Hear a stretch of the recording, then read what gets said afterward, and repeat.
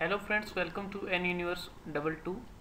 In our last video we have discussed about surface tension on liquid droplet and surface tension on hollow bubble. In this video we will discuss about surface tension on liquid jet. So let's start with surface tension on liquid jet. Consider a liquid jet of diameter d and length small l as shown in figure, and let small p, this is the pressure difference between inside pressure and outside pressure.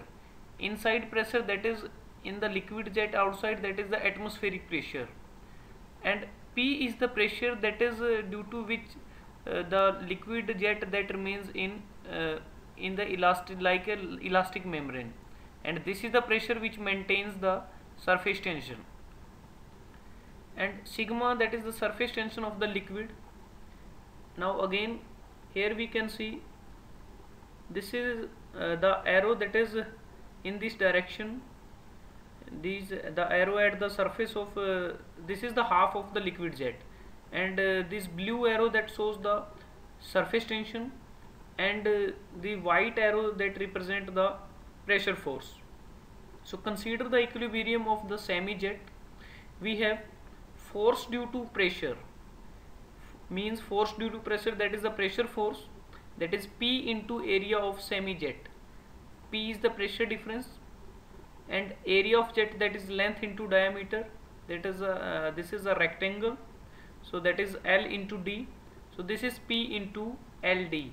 And force due to surface tension or surface tension force, so that is on both the sides, this side and this side, so that is sigma into 2L.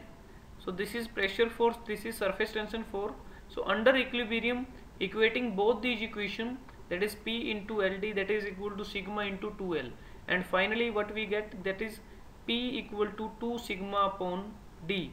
So this is the relation for liquid jet, P equal to 2 sigma upon D. If you like this video, share among your friends and students. Subscribe to get more videos on more topics. Anuniverse 22. Thanks for watching. Have a nice day.